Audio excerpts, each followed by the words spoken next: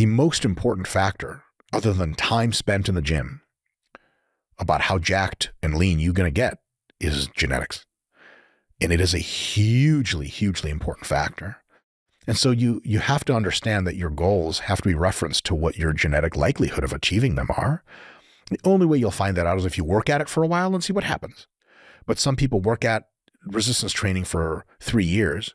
They'll accrue 5 pounds of muscle, burn 3 pounds of fat, and they'll be like, this next year, I want to gain 10 pounds of muscle. And you go, whoa, that's not how hyperbolic curves and asymptotic curves work.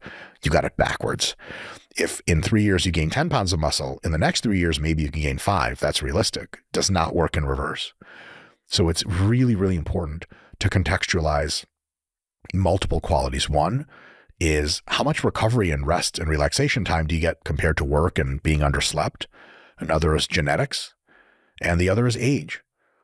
And so if people say, I want to get more jacked, and the reason I'm ranting about this, Peter, is because I've had many clients who were willing to put in whatever work it was going to be necessary to put in, but they were older. They did not have particularly great genetics, and they had already gotten most of the muscle gain that they were going to get. Not all, but most.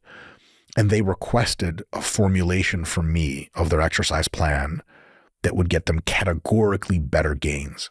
And outside of pharmaceutical enhancement, I had to tell them in some way or another that was impossible.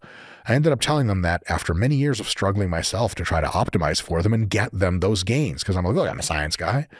I know things, I think. I've been fairly successful in my own body. Why can't I get these people to gain muscle? And that trifecta of age, genetics, and how much of a professional bodybuilder or fitness person do you want to be for the next several months? They are the biggest factors for results. And people seem to think that you can just kind of like hack your way to the best plan. And if you just do the right things, you'll get amazing results. It has to be in context, unless you like setting yourself up for really unfortunate experiences where you get quite upset that you couldn't do the thing. People will arbitrarily assign themselves an amount of muscle they want. It does not work like that. Put in the diligence, put in the time, see how it goes. Things are going well, you can crank it up a little bit and get a little bit better gains. And it's going to take time. If things are not going so well, you have to optimize to make them go a little better. But there's, outside of the basics, nothing you're going to be able to do that is going to be a category leap of results, short of what I estimate in the early 2030s will be the great pharmaceutical renaissance, and then you can just turn myostatin off and get as jacked as you want. Till we get that, realism can be a painful pill to swallow. Well, it'll be interesting to see if, even if we can turn myostatin off as adults, if it will have the same impact that it has in the cartoons, right? Like when we look at the animals that have myostatin knockouts, which are just some of the most enjoyable things to look at. Truthfully, it's like, you know, it's pleasant. Our favorite things in med school, we're looking at the myostatin knockout chickens and cows. Yes. But it's not clear if you took a mature adult and inhibited myostatin, if you would get the same benefits.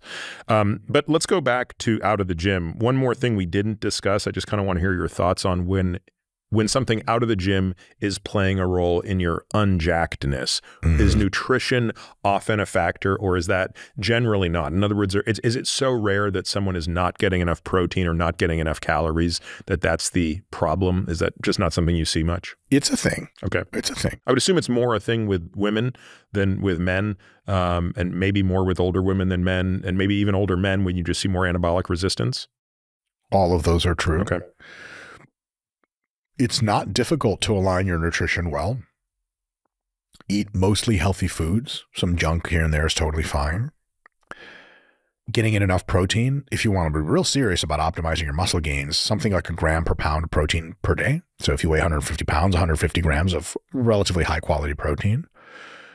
If it's difficult for you to meet those goals, Amazon sells your bars already, don't they? I don't know if, I don't think they're on Amazon yet, but they my will. wife If got not, them somehow. they are soon. Yeah. So get you a couple boxes of David bars and put them between meals. And that kind of takes care of protein. The other thing is muscle size is philosophically concordant with being bigger. I know that sounds crazy, but muscle's made of stuff. So when someone wants to be 165 pounds jacked at 150 pounds, it's curious how they think that's ever going to happen. Some people just don't eat enough. And what I would say is the biggest problem I've seen with what I assume is your target demographic for this podcast is intermittency, lack of consistency. I've had so many clients in the professional realm, older folks that are practicing doctors, lawyers, so on and so forth, tell me, hey, listen, last couple of days, every 3 or 4 hours, I've been getting in high protein meals. I've been getting good sleep. Dope. See them a week later. You go, hey, how was last weekend? They're like, well, the parts I remember were fun, I think. Then I was throwing up a lot on the toilet.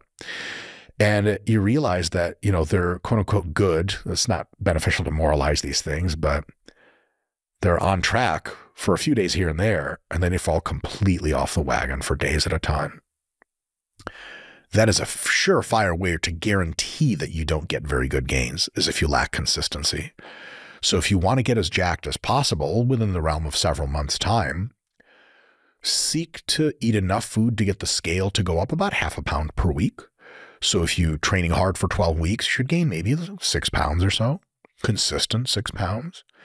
And if you're eating 1 gram per pound per day of protein, spread into roughly 3 to 4 evenly spaced meals, roughly, very roughly, a lot of wiggle room there.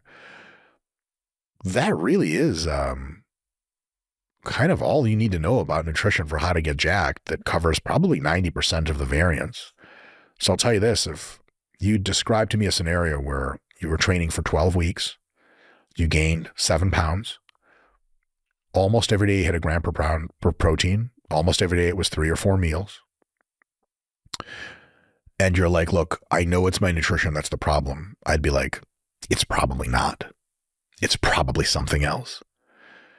That great thing about what we talked about earlier with Dorian Yates and how he could do so few sets and get so many results is that 80-20 type of rule applies to almost everything else in the human body, including nutrition.